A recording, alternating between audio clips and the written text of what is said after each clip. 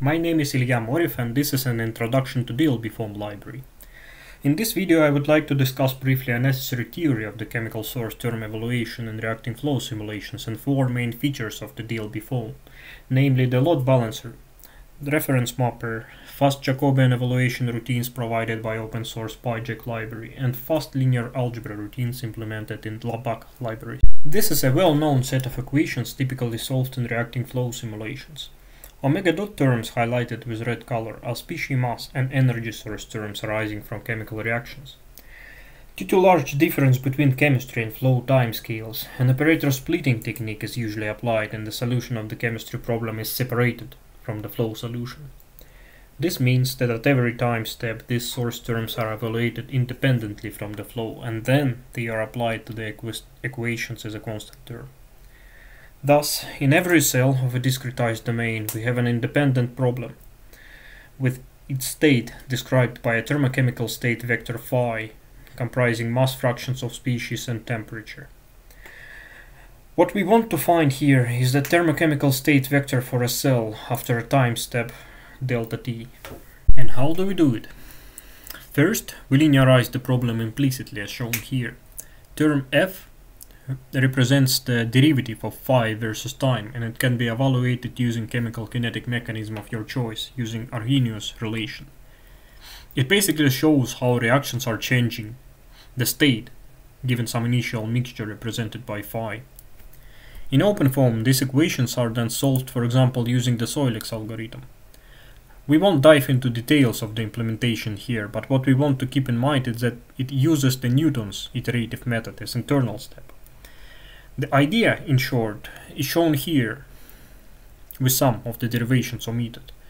So, first thing we need to do is to move all the terms here to the left hand side and arrive at this form of the equation, which we can then denote as some letter g, and this will be our mean to calculate a residual of our solution, which should tend to 0. Then we need a way to update our guess of the solution, and we can do it using this linearization, using the Jacobian of f term, which can be also obtained from a chemical kinetics mechanism. And here comes the first feature of DLBFoam. We replaced the OpenFOAM routines for Jacobian and derivative evaluation ones from open source PyJac library. It improved both the evaluation time and, more importantly, the convergence rate of the iterative procedure, since PyJac provides the exact algebraic Jacobian. The next problem here is how do we solve this equation? Do we need to calculate the inverse of the Jacobian matrix? Actually, we don't, and costly inversion of the procedure in Soilex is replaced with LU decomposition of the matrix. And then we use the back substitution technique to obtain the solution. If we rearrange this equation, we can arrive to this form, which is basically a matrix equation where A is the vector we need to find. Next, we can split this Jacobian into lower and upper part using the LU decomposition. Then we apply the back substitution technique to solve this equation for this term into these brackets. And we get the vector b, which we can then use to apply the back substitution technique again to calculate, to get the vector a. And this will be basically our new solution candidate, which we put into our residual equation and check if we need to continue iterations. And here comes the second feature of the DLBFoam. We replaced the OpenFOAM routines for LU decomposition and back substitution with ones from LAPACK library. Contrary to the OpenFOAM ones, they are more suitable for dense Jacobian matrices, which is the case for chemical kinetics Jacobian. And a small disclaimer here, this is a very simplified description of the problem and its solution, and I omitted a lot of derivations and details of actual implementation here. But the information given on the slide should be sufficient to understand what did we improve in DLBFoam compared to OpenFOAM. Here is how you can configure these features. First, of course, you need to include the DLBFoam library in control dict. The first line adds load balancer and reference mapper support. The second adds the PyJac and LAPACK support. And the last one is the chemical kinetics mechanism library compiled using PyJac. And then in chemistry properties you can enable both of these features as shown on this slide. Next, let's get back to the reacting flow problem we are solving. Consider a 2D diffusion flame setup with a fuel strip in the middle and hot air on the sides. A fuel strip is moving right with some velocity and air is moving left, creating a shear stress in between. As simulation proceeds, the instability develops and the flame gets ignited as shown on this temperature figure. As we discussed previously, each cell in this domain has its own chemistry problem at every time step. So in multiprocessor simulations, we split the computational domain into a number of subdomains and assign each one to a processor. In OpenFOAM, each processor solves only chemistry problems located in his domain. Here is where the imbalance problem comes from. On this picture, you can see the time spent on a solution of a chemistry problem for each cell of the domain. And it can be clearly seen that for cell in the intense reactivity zone, this time is significantly higher. This is attributed to a so-called stiffness of an OD problem, which arises from fast reactions with low characteristic timescales.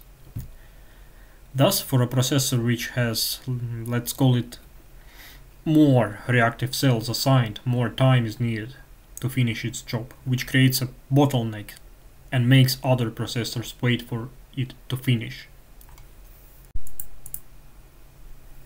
The load balancer in DLBFoam mitigates this issue by redistributing chemistry problem between processors dynamically.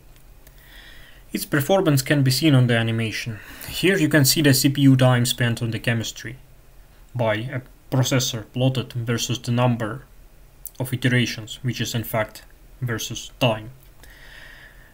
This processor, this number of processors, there are some of them, spends significantly more time on the solution, forces other processors, shown here below, to wait for them to finish.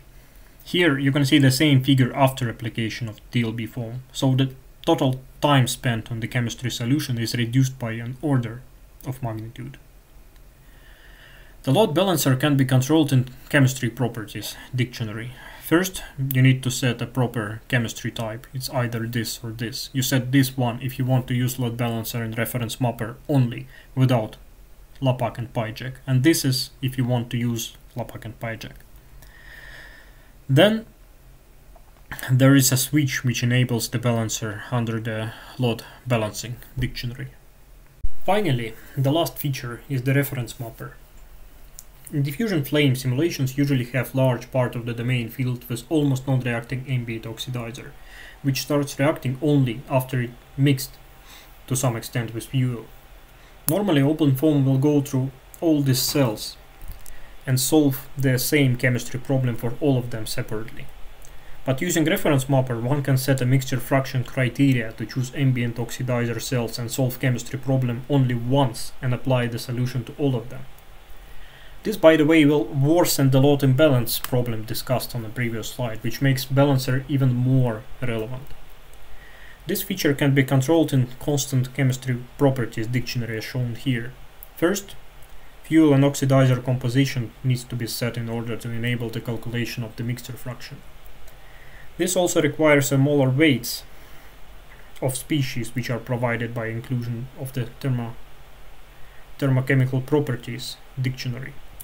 Then the criteria for the choice of the mapped cells is set using tolerance keyword here.